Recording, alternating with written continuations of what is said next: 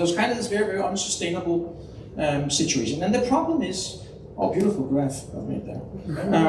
The problem with that is that the market doesn't function properly. The market is not able to flush out the bad companies, the companies that don't generate enough value. Now the problem with that is, as I said, you don't get to redistribute funds to the most productive endeavors.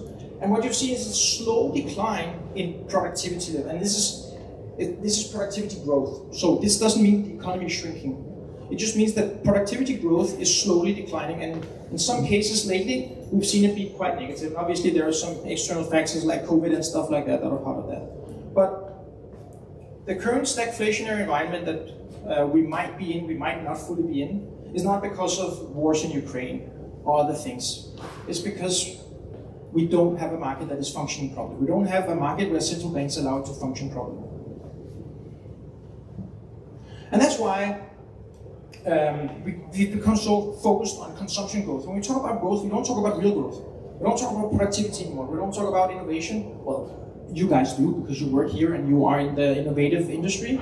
But in general, when growth is talked about in the media, it's about how much more we consume.